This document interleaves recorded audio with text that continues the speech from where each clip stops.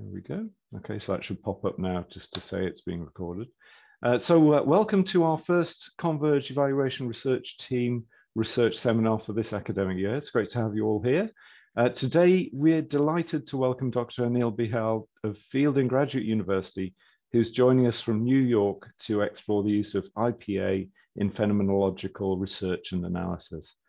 Dr. Bihal holds a PhD in Human and Organizational Development from the Fielding Graduate University, Santa Barbara, California. His PhD research explored through the application of IPA, fascinating concept of negative capability, first elaborated by Keats. And it's really fascinating sort of area of research to dip into. It's very available online, so do have a look at it. It's fascinating. His research interests include hermeneutic phenomenology, critical phenomenology, IPA, and grounded theory. He continues to be passionate about the application of IPA and has produced a number of explanatory videos available on YouTube exploring its application across a variety of fields. And again, I'd recommend you to have a look, research, and find them. They're available and fascinating. In addition to coaching doctoral students, Anil is also passionate about supporting them to convert their dissertations into accessible publications, which is always great as well to see, valuable research, becoming accessible and being made available rather than sitting on library shelves somewhere. So welcome, Dr. Bihal. It's fabulous to have you here and with us today, all the way from New York. So far, the technology is holding up. So I'll pass across to you. Thank you. Keeping my fingers and toes crossed. Thank you, Robert, for that warm introduction. I really appreciate the opportunity to be able to present this IPA workshop. And I've got just a little something that I wrote to keep myself honest, right?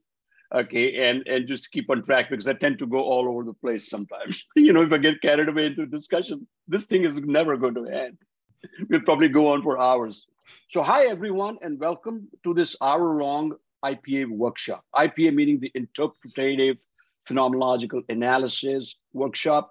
You can either use interpretive or interpretative, doesn't matter, it's the same. It's the same, we're just a different way of spelling it. I typically conduct this workshop in about 90 minutes to 2 hours. Usually that's how long it takes. So it's a challenge for me to compress this into an hour-long session, but I'm going to try to do my best. We will have about the last 15 minutes devoted to Q&A. You're very welcome to either keep your questions to the very end, but as my experience shows, sometimes when the session is in progress, you may have some questions and queries and stuff that come up. I would ask that you put them in the chat box. And if Robert or someone else can keep an eye out on that, we're going to try to address them at the end of the seminar. If you're not able to address them, we can certainly go offline later, and I can address them via email or whatever. We'll find a way to address those queries for you. If you need to get in touch with me after the workshop for whatever reason, to seek clarification, if you're wanting some guidance in the use and deployment of IPA, you want to understand something about the nuances of using IPA, feel free to get in touch with me. You can either get my email from Robert, or I'm going to, in the last slide, I believe I have my email address. I'll show my email address to you. You're very welcome to get in touch with me. So with that, without further ado, let's get started. All right, so I'm going to share my screen. Robert, I'm going to go ahead and share my screen. Is that okay? All right, great. So let's get, can everybody see this first slide? Yep, I can see it fine. Thanks. Okay, excellent. So let me go to my next. So what is IPA? It's an acronym for Interpretative Phenomenological Analysis or Interpretive Phenomenological Analysis, whatever the case may be. It's not a methodology per se. I want to really emphasize here. A lot of times what happens is we researchers think of an approach to be a methodology, right? An approach is typically something that is under the rubric, under the umbrella of a methodology. So for instance, an action research methodology may have several different approaches of doing or deploying that methodology. So think of this as an approach to qualitative data analysis of an phenomenological nature. So if you see Interpretative Phenomenological Analysis, IPA, that's the acronym that we use for that. It's not a methodology, but a turnkey approach. It's a step-by-step approach to conducting qualitative data analysis. So what do I mean? So when you are doing research, you have voluminous data, especially if you're doing qualitative research. The data is subjective. You're dealing with the thoughts, feelings, emotions, attitudes, perceptions of participants. So the data that is collected is really large. How do you then make sense of such a huge corpus of so much data? And that's always a challenge because, and that's one of the reasons why some people shy away from doing qualitative research. They'd rather stick with the quantitative research where the data is all numeric. So it's really hard to deal with non-numeric data. All right, and this data that we are talking about here is mostly non-numeric. It was developed by in your backyard by Dr. Jonathan Smith and a team of health psychologists at the University of Birkbeck, UK. So I am really obligated to Dr. Jonathan Smith for not only since the early to mid 90s, developing this amazing approach to data analysis using a phenomenological approach, but also giving me direction in my own doctoral research. When I was struggling to find a methodology that I could make sense of, right, that I could use as a novice researcher. So I'm really indebted to Dr. Smith and his team in the UK for giving us this opportunity. It's an in-depth approach to analyzing data and streams of consciousness in phenomenological studies. Now, what do I mean by streams of consciousness? Phenomenology, as you well know, is really typically not a methodology per se. Phenomenology is a philosophy of doing research. It's understanding the essence of a phenomenon. It's trying to make sense of what the participant means when they talk about such and such. And as we progress through the seminar, I'll share with you some examples of that. And the streams of consciousness are just, and I hate to use the word rambling, but in a way it is the participant, when a participant is talking to you about a phenomena, sometimes they're just rambling. They're just sharing with you different thoughts and different dots out there. And your job as a researcher is to make sense of such disparate data, such disparate conversation. How do you then connect the dots from this maze of information that you get? All right. And it's all evocative because when you're dealing in phenomenology, you're talking about collecting thick data. Thick means voluminous data, rich data. You're not cutting the surface, right? You're going deep beneath, right? Because you're trying to get to the heart of that. It's pathos laden, right? It's not just simple emotions, it's deep emotions, all right? So we'll get into that a little later. What is the focus of this presentation? So I just want to set the stage. I'm going to provide you with a quick overview of the theoretical underpinnings and pillars of IPA, okay? And when it should be deployed. So it's not IPA is one size fits all. Sometimes in research, we find that students first fall in love with a methodology or an approach and then go looking for a research question. Guys, it's the other way around. You first have to have a research question, which hopefully guides your methodology. So don't put the cart before the horse. Okay, but people have done that, and I've been guilty of that when I was doing my PhD. And really, my faculty chair pulled me up and said, first find a research question, and then we can talk about what methodology or what approach you might end up using. It's so outline dissertation topics. I'll share with you some quickly in the time allotted. We'll share some topics that are fertile for research doing phenomenology and using especially the IPA approach. We'll craft some phenomenological research questions together, okay? And I'll share with you some questions, and hopefully you should be able to share with me at the end of this workshop, when we go for the Q&A segment, some of the topics or phenomena that you have in mind that you may feel could be fertile for using IPA. You can distinguish between whatness and thatness, and I'll talk about that, as they relate to research phenomena. All right.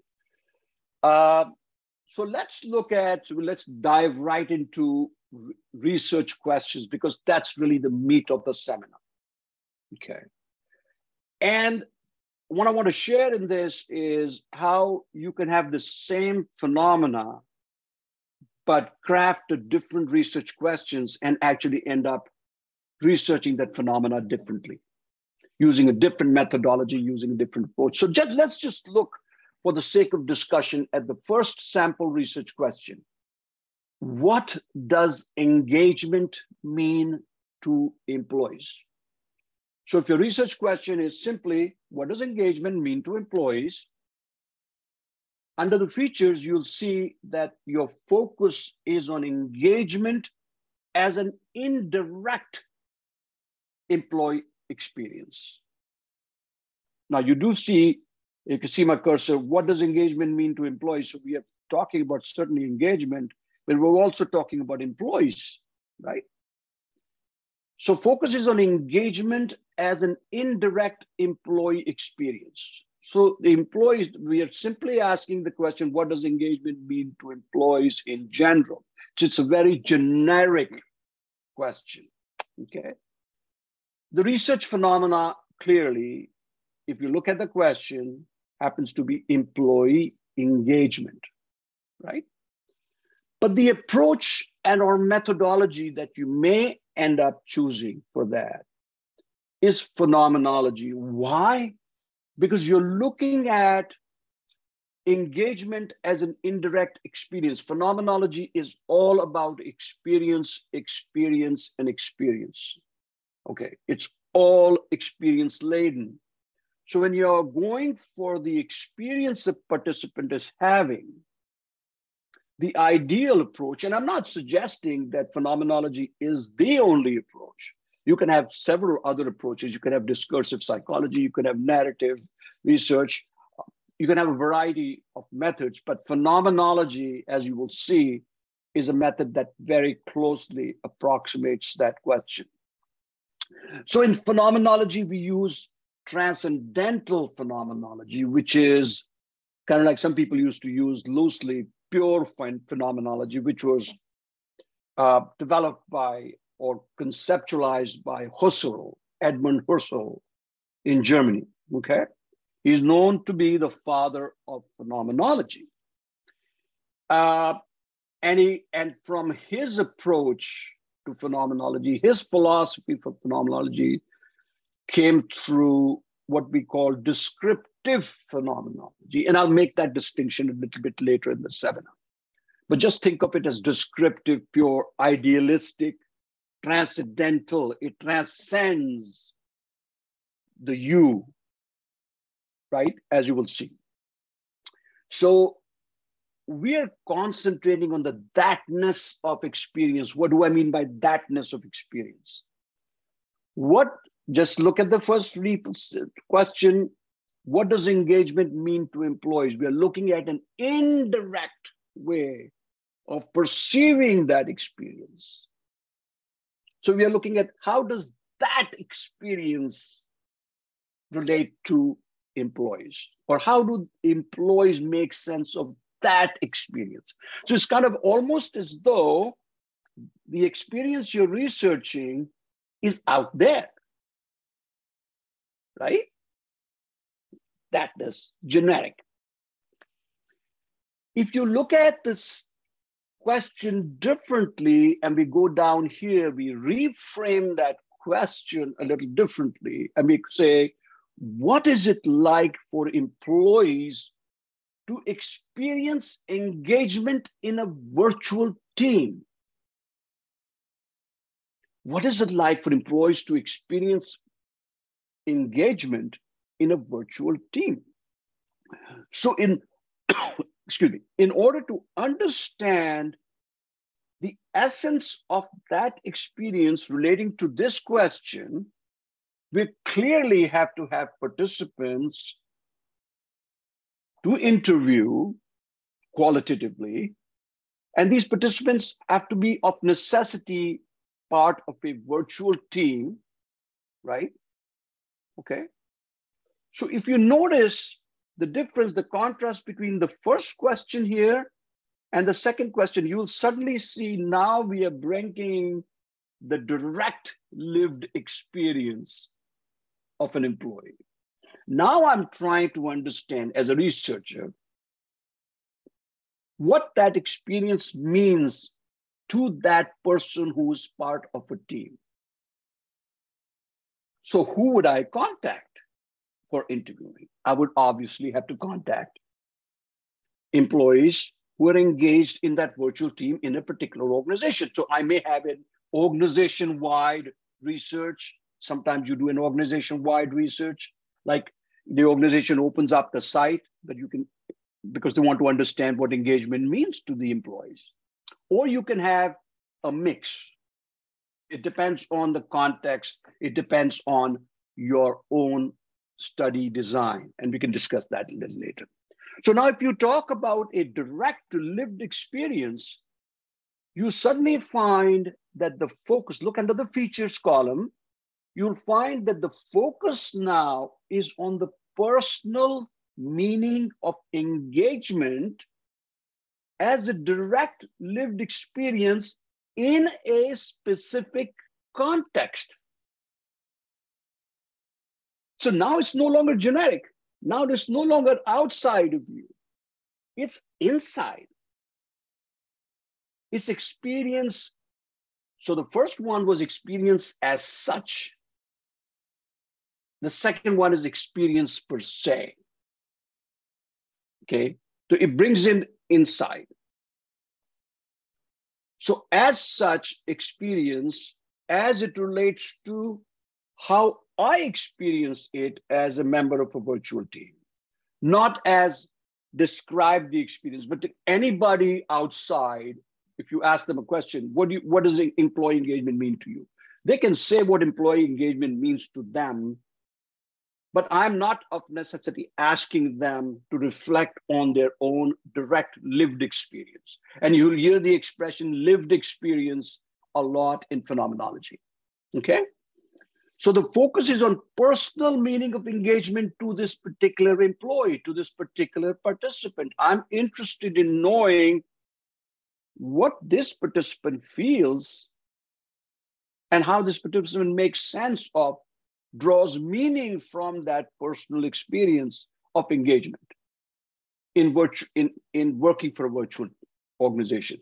If you notice that the research phenomena has not changed, the research phenomena has remained the same, right?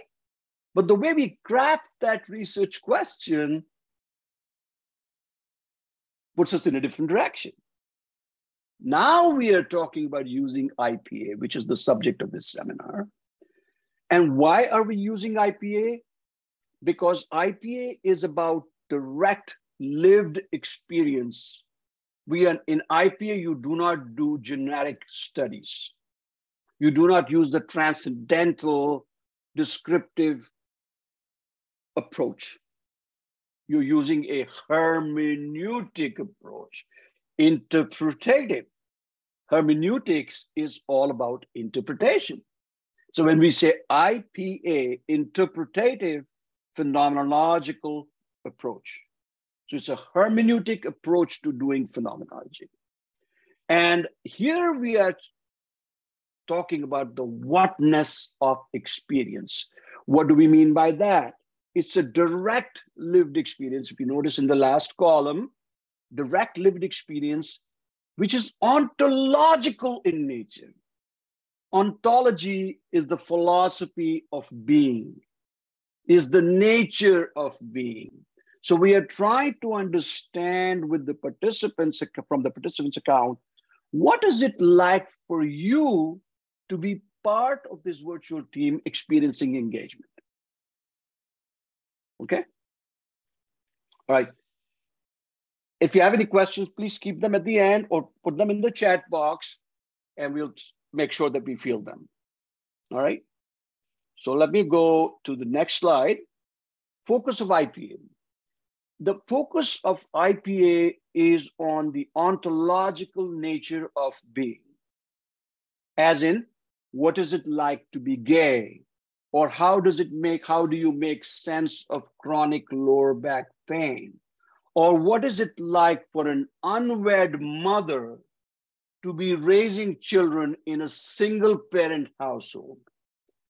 Or what is it like to suddenly discover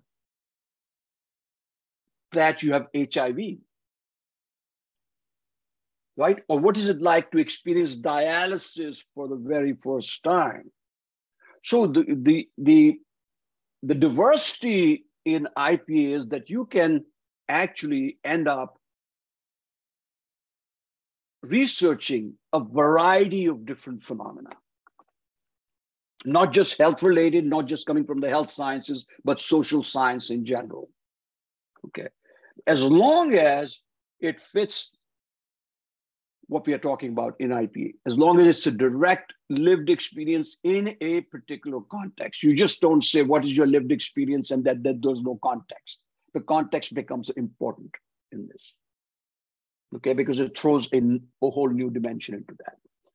So IPA is about meaning making and sense making as they relate to close personal experiences, close and personal experiences, the experience that you are having as a mother, as a parent, as an employee, as a citizen. It doesn't matter what, but as long as the experience is close and personal.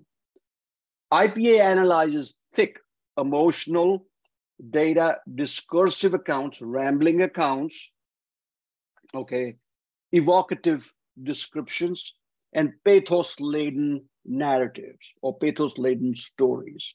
You're trying as a researcher, and this is one of the hardest things when you're doing qualitative research of this nature.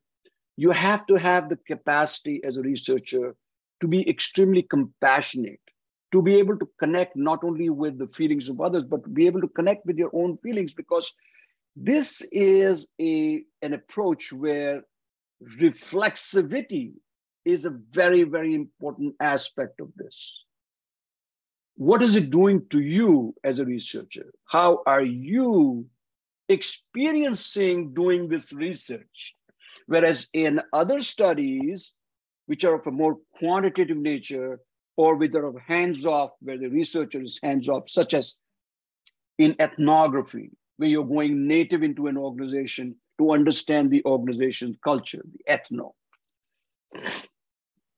So we analyze thick emotional discursive accounts, evocative descriptions, and pathos-laden narratives. It does not, and here please pay special attention to this last bullet point.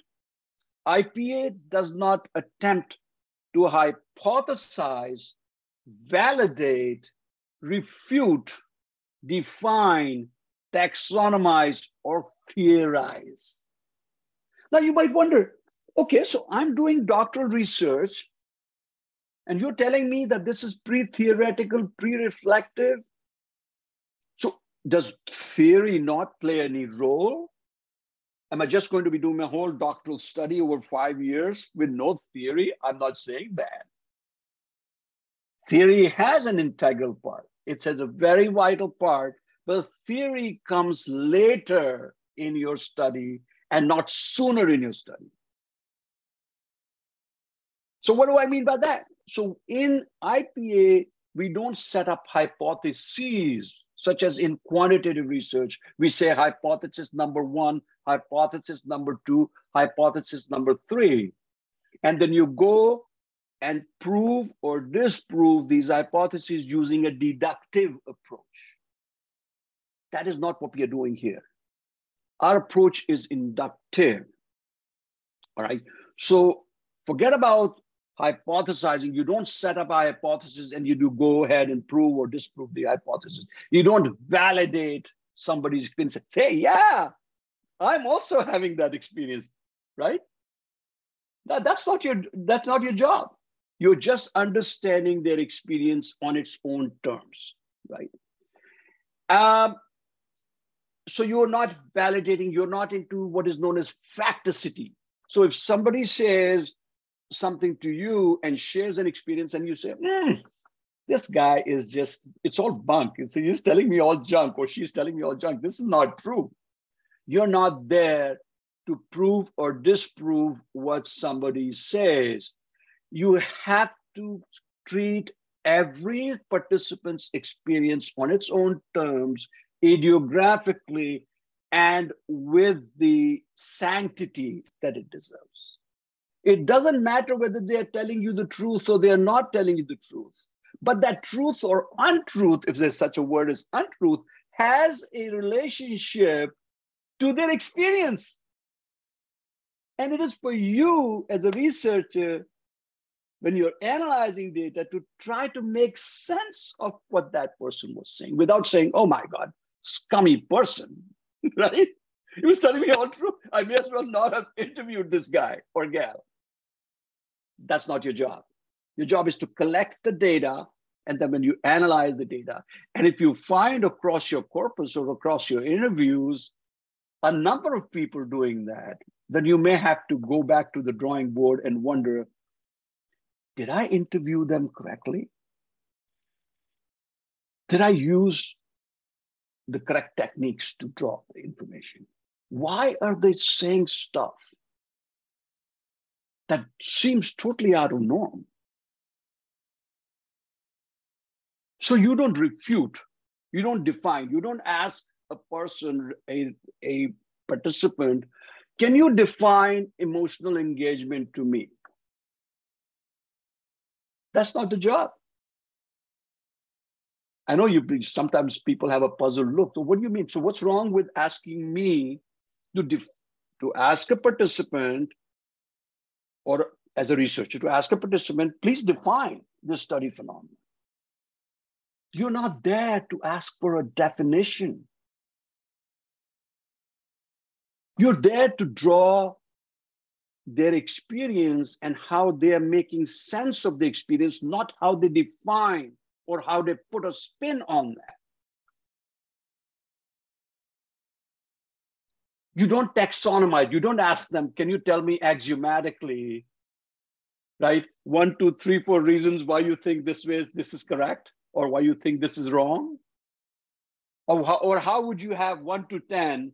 Tell me 10 things that you feel about this. That's not the job. You don't ask them to put a taxonomy there. You don't ask them to theorize. So the moment you start an interview, you say, what theories do you think might govern what you're telling me? You're not going theoretical. It's a pre-theoretical endeavor. And as I go further into my my seminar, I'll share with you what I mean by that. IPA is all about direct lived experience, direct lived experience. It is all about understanding the very essence of that experience, not defining, not describing, not taxonomizing, but the essence of that experience. And that sometimes is the hardest part for a researcher. Well, what was, Dr. Bell, what do you mean by an essence of an experience? Right? As it reveals itself to you as a researcher in its most primordial and originary forms. Primordial meaning going back, like old, ancient, to its origins, when you say originary, we use originary in phenomenology. We don't say original. Actually, they mean almost the same thing. But we use originary. It actually, originary has been translated into English from the German, and I don't have that German expression. But this all comes from Husserl and Heidegger work. The researcher is trying to make sense of the experience as it is narrated by the participants. You do not stay outside of the bounds of that interview. You're just asking them questions. And of course, you have an interview schedule and you have your prompts ready, right? But your job as the researcher is not that, oh, I'm going to go axiomatically 1, 2, 3, 4, 5, 6, 7, 8, 9, 10 questions. It may well happen that in the interview, you may actually end up asking only 8 questions. You may ask the 6th question first or the 5th question last. That really doesn't matter. The goal is not, it's not a quantitative approach, it's a qualitative study. It depends on what kind of relationship you've established, what kind of rapport you've established with a participant, how open and honest and forthcoming they are with the data. Because what is your job? Your job is to be able to collect data.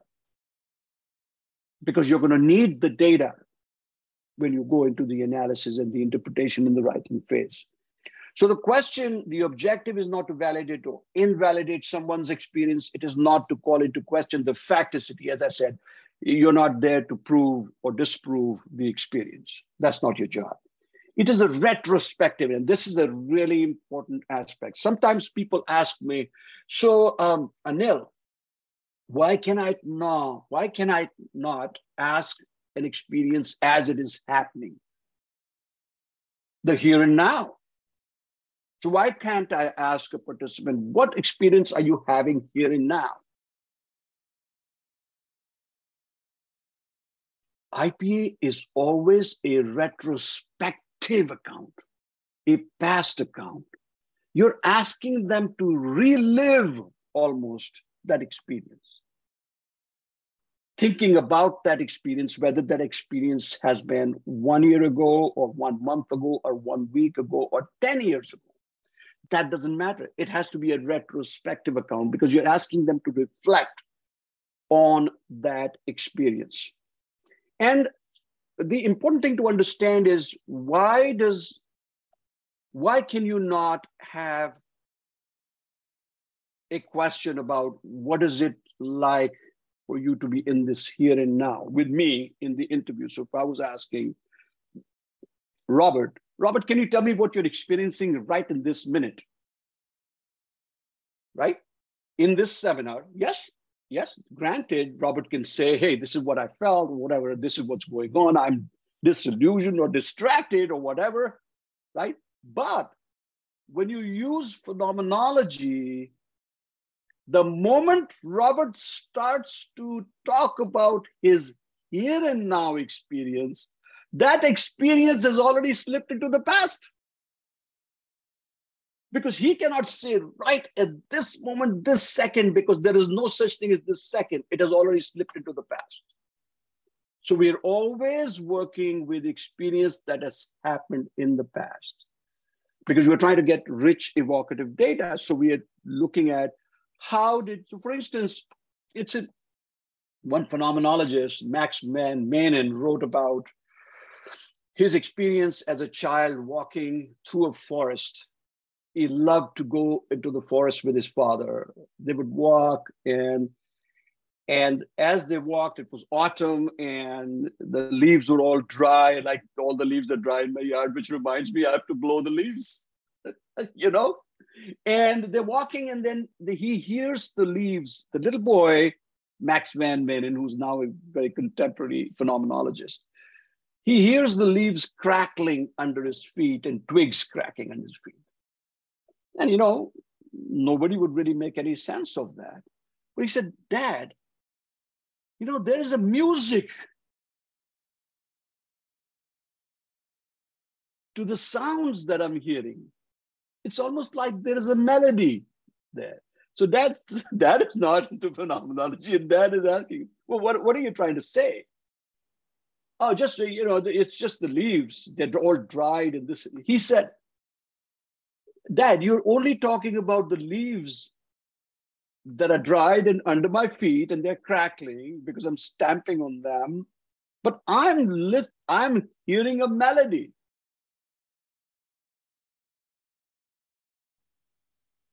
And so we are looking at a phenomenology. IPA is a poetizing project. A daffodil to a horticulturalist is not the same as a daffodil to a poet. So it's a poetizing project. You're looking for something poetic, something novel in those descriptions, in those narratives. So it's a retrospective past account. I just wanted to share with you. In the time, we don't have that much time. Otherwise, I would have gone into so many other stories of how phenomenologists looking. If you've heard of Simone de Beauvoir's work, right?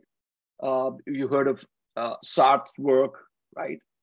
Being in nothingness, right? Sartre and Simone de Beauvoir were almost life partners till the very end, but never got married, right? And both amazing phenomenologists. So I would highly encourage you to read some of that, Jean-Paul Sartre, okay, and Simone de Beauvoir's work. It's all on the internet. You can find that. Let me go further. Phenomenology, it's an understanding of the essence of a phenomena from the first person point of view. Okay, so sometimes the thing that you're going to run into in phenomenological studies is, your faculty folks or your chair might say, hey, you're using too much first person. I did this, I recruited the participants, I found this impacting me. Why can't you say the researcher did this? The researcher recruited this. Remember, phenomenologies are written in the first person. Now, am I suggesting the entire study is going to be written in the first person? No, I'm not saying that. I'm saying important segments of a phenomenology where you're narrating how somebody's experience impacted you, whether you're talking about reflexivity, you're talking about making sense, interpreting data, you say, I did this. Okay. Now, if you're chapter 2 in the literature review, when you're talking about conversations that were happening in the academy that you're bringing into your study in the form of a lit review, you're obviously talking about the third person, right? Because you're citing the work of other authors. Likewise, later in your final chapter, chapter 5, which is implications, findings, and future, whichever way you word it, you bring in third person accounts, okay, because the curtain's now coming down on your study. But a lot of your study, a majority of your study, as a matter of fact, is written in the first person. You're introducing the reader in the first person. This is how I came about wanting to do this phenomenology or wanting to research this phenomena, et cetera, et cetera. So you bring in, don't be afraid to bring in your first person account, okay? It is about intentionality. You'll hear the expression intentionality when we talk about major theorists such as Husserl, Heidegger, Sartre, and Schutz. Alfred Schutz was an American phenomenologist who worked with sociological phenomenology. And there are about 35 to 40 different phenomenology streams. The phenomenology of interpretation, the phenomenology from a feminist standpoint, the phenomenology, etc. So sociological, transcendental, descriptive, hermeneutic, etc. So you can look up all that. Hermeneutics is, of course, the interpretation of text, be it written, verbal, and non-verbal. You'll hear of Gadamer, Ricoeur, Dilthey. Okay, 3 phenomenologists in this. Ideography, you'll hear the expression ideography, and I'm coming to that in a second. It's the understanding an individual's retrospective account. So you're going in ideography on their terms, in their words. You're not putting a spin on what they're saying, okay?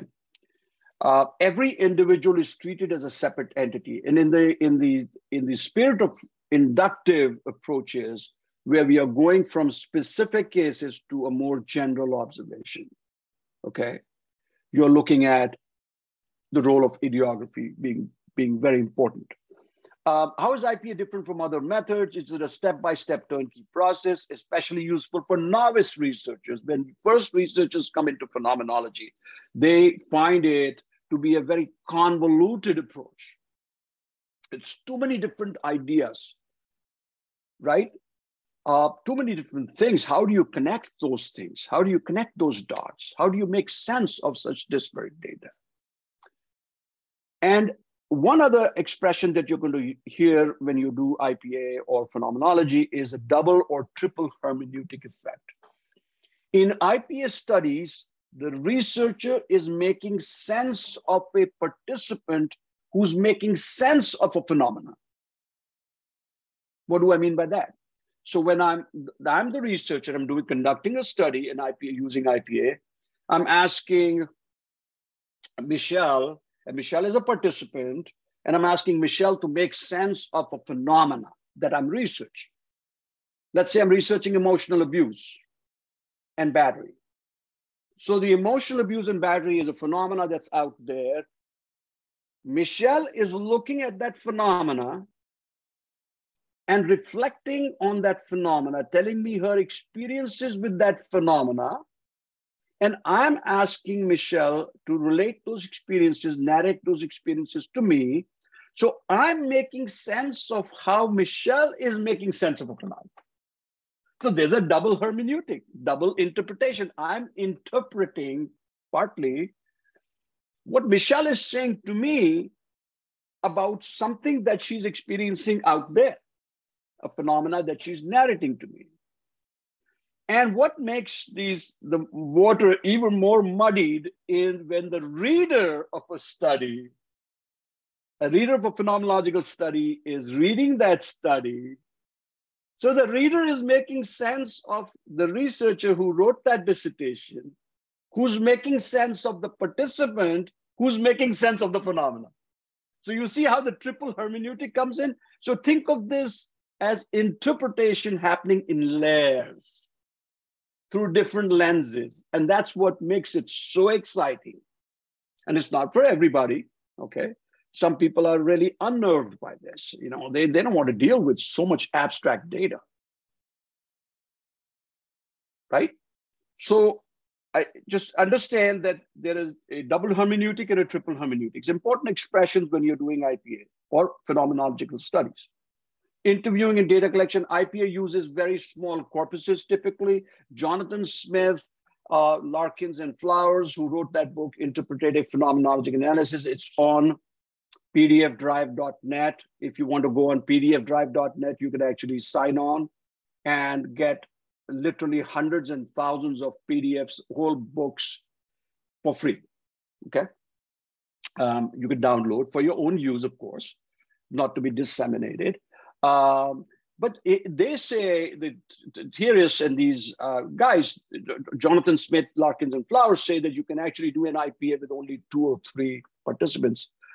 Yes, that may be true for the very advanced researcher, but when you're doing a study and you're a doctoral student or a doctoral candidate, they're not going to allow, they meaning your committee is not going to allow you to do just 3 interviews. They're going to want you to do at least 10 to 15, 12 to 15 being the norm, okay? So emphasis on the co-creation of understanding and interpretation. So the emphasis here, unlike other research methods, is to co-create knowledge. That sounds like a very alien concept for people. What do you mean by co-creating knowledge? How is this knowledge being co-created? Because you are not, as a researcher, are not a hands-off researcher. You are engaging with them meaning the participants, in a very intimate conversation. So there is a back and forth happening. You're paradoxically, bilaterally connected to that participant. You're in a paradoxically bilateral relationship with that participant. And that doesn't mean that you're steering the conversation in the direction that of your own choosing. It just means that you're really closely connected with them as your choice. So in that sense, you're co-creating knowledge. And because you're co-creating knowledge, your interpretation, and that's why it's hermeneutic, it's interpretative. If you were doing descriptive phenomenology, your role would be not involved in co-creation. You just report whatever you received and allow the reader to make an interpretation. Huge difference there, right? Both playing an active role in the semi-structured and in-depth interviews. Researcher assumes a hands-on paradoxically bilateral relationship, which I just shared with you. Interpretation and sense-making have already begun in the data collection phase of the study. So as you're collecting data, you're already somewhat interpreting it. But even though the sense-making process, how can you not be making sense, right, as you're talking to somebody?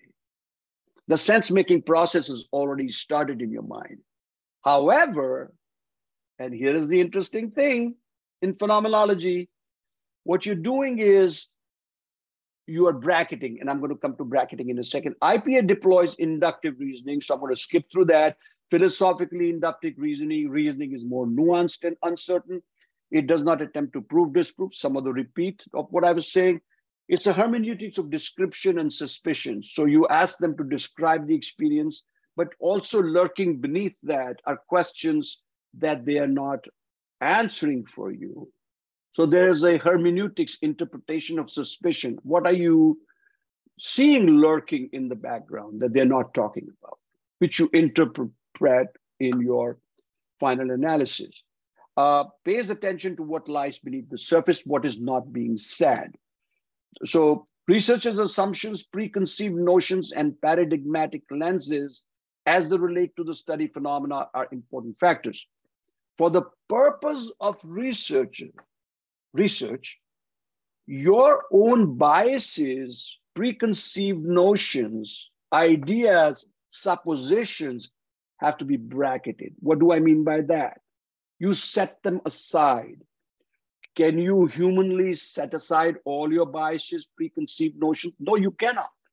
But for the sake of the study, in order to collect authentic, good data, you set them aside. You put them aside in a bracket. And then later, when you talk about reflexivity, that's when you bring in what you had bracketed earlier.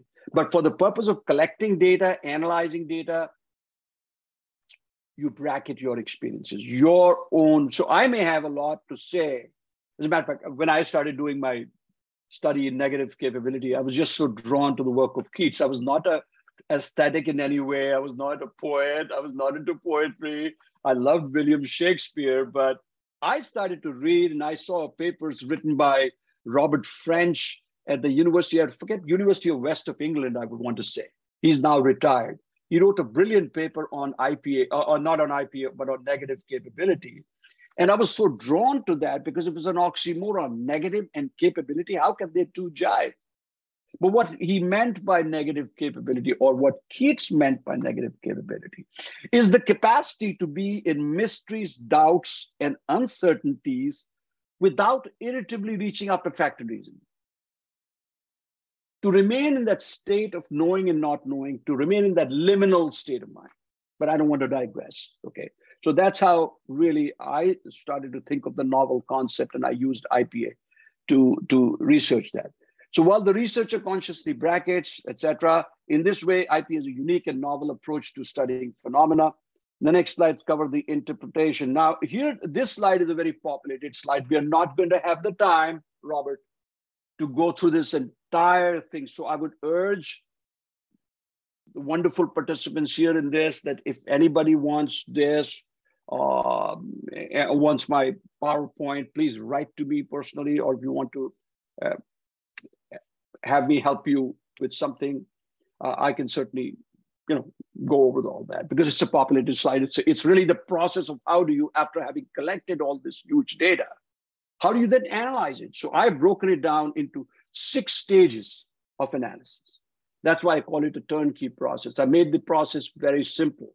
A process that actually is very complex. I've tried to make it simplified for researchers and my students. So please write to me on that. Then phenomenological writing. You know, and writing is about 60 to 70% of the total task. Okay.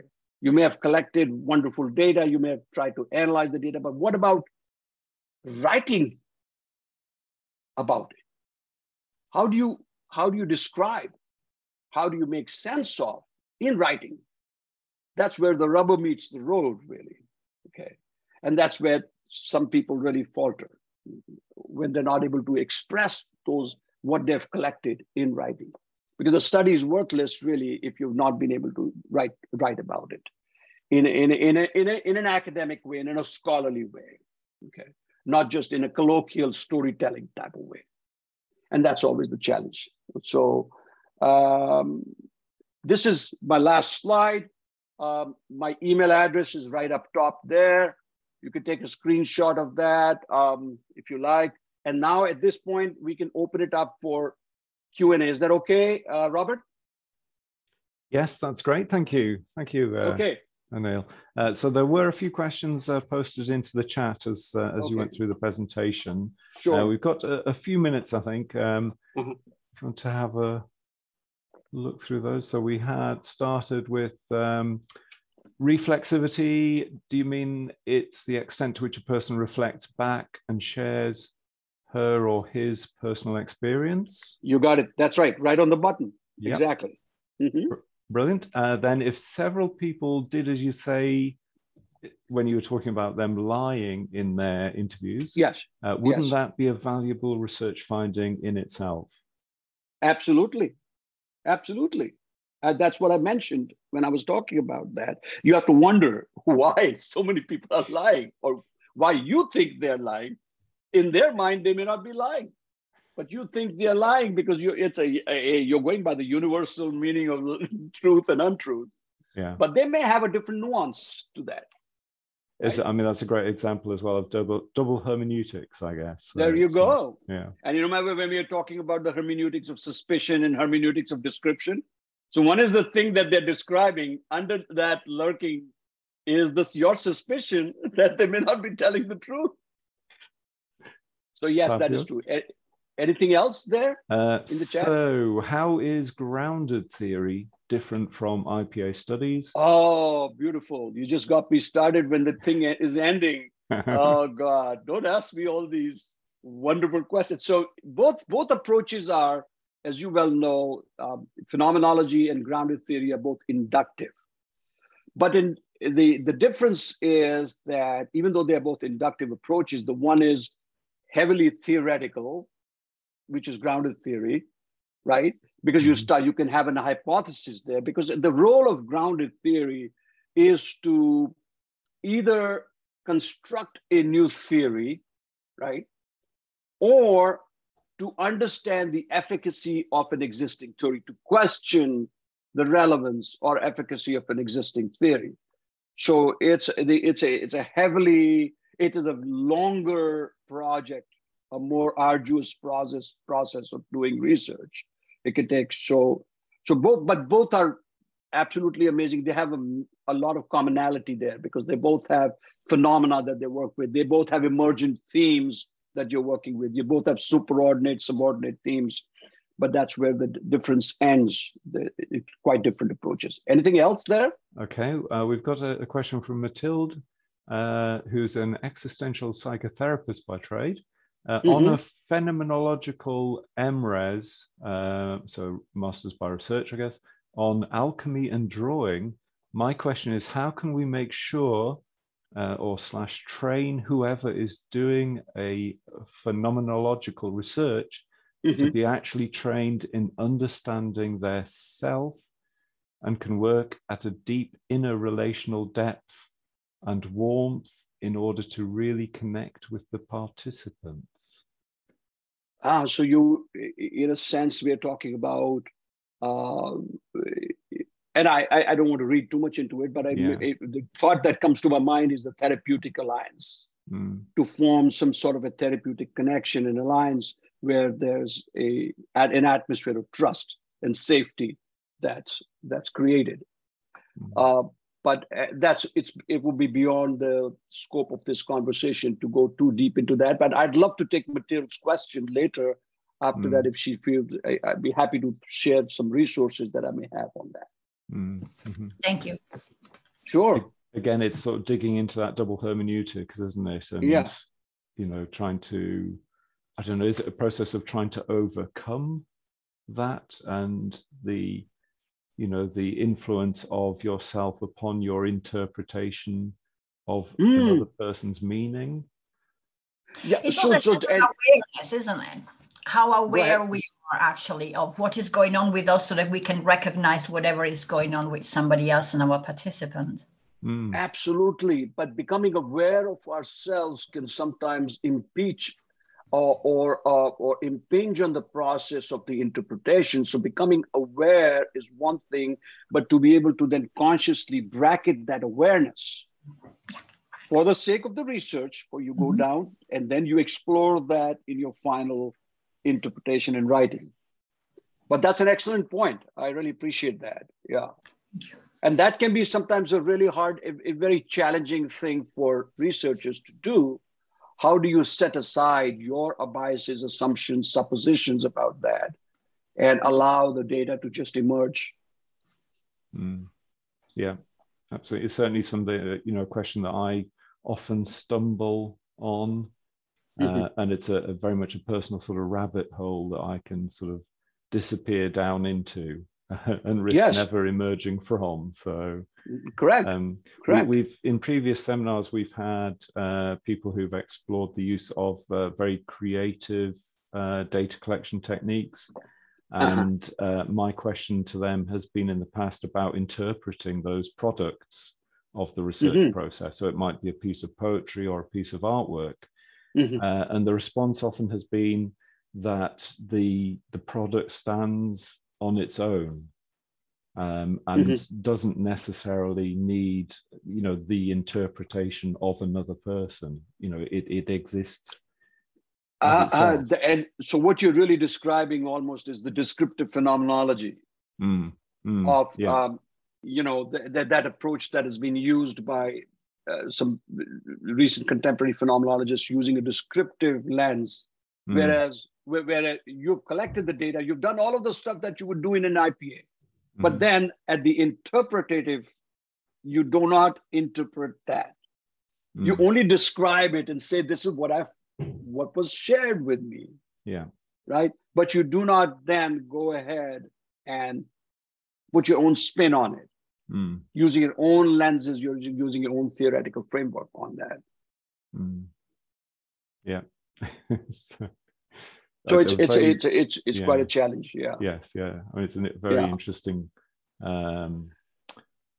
difference, I guess, isn't it? So yes. And again, and by the way, descriptive and hermeneutic both have their own pros and cons, right? Because, you know, it's just not one size fits all. Sometimes a phenomena is best observed or best analyzed from the standpoint of descriptive. So when I say analyze, I'm meaning interpreted. But when I say analysis in terms of descriptive and phenomenology, I'm just saying, essentially, you are like a detective. You're just sharing what you saw in the field, right? You're not making your own analyses of it. You're allowing the reader to form their own opinions or whatever on that. Yes, Komal, did you have a question? Quick question on that? Yeah, I just want to cross-check once if I'm getting it right or not. So as you said, like while we're collecting data, we need to bracket the data as well as you can't there should be no preconceived notions that you've had from your own life. But I have a question that when you're actually analyzing the data and when you're actually writing it down and then you're analyzing it, so even then we need to bracket our own experiences, or we can just relate while we're... And that's a super question. That's a really nice question, because what do you then do with all the bracketing that you did previously, right? Yeah. You just dump it?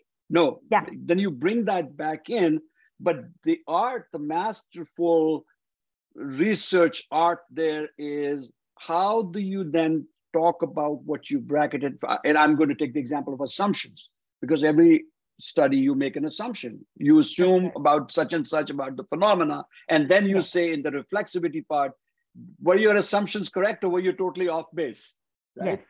Yes. Did you assume wrong? Yes. And so that discussion comes under reflexivity. Okay.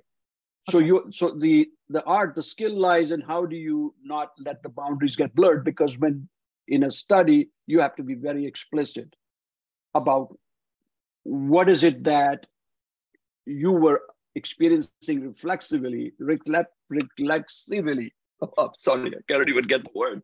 Reflexively or reflexively. Okay, I finally got it. Yes. It's such a tongue twister.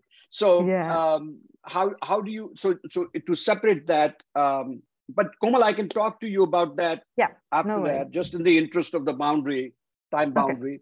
I want to be respectful of that, okay? But you can certainly talk to me about that later. Yes, absolutely. Thank you anyway. Thank you, sir. Sure. Brilliant.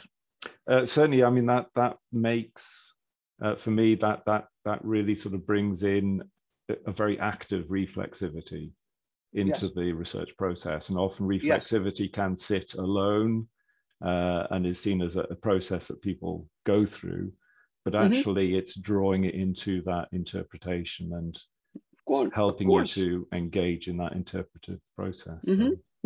Brilliant.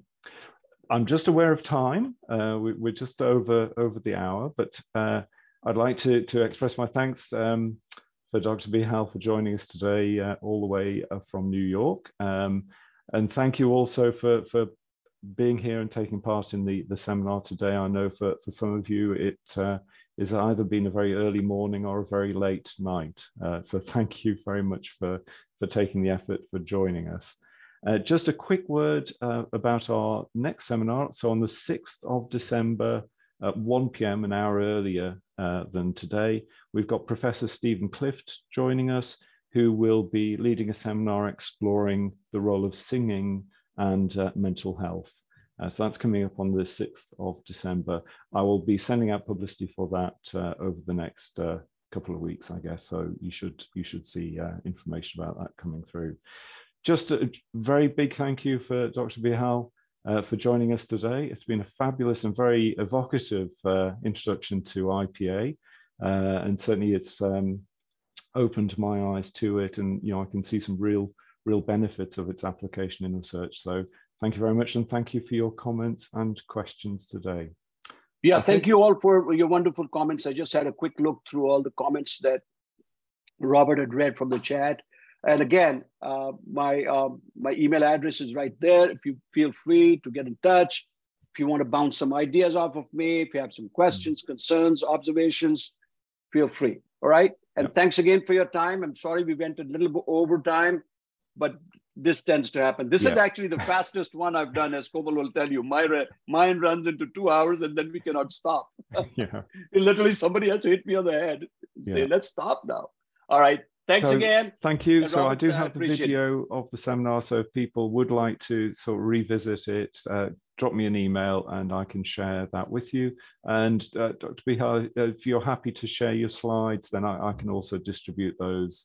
Oh, absolutely. I'm going to send that. And I also sent you the link to my paper on SAGE, on IPA. I'll try to dig up some other resources and send you links to those as well.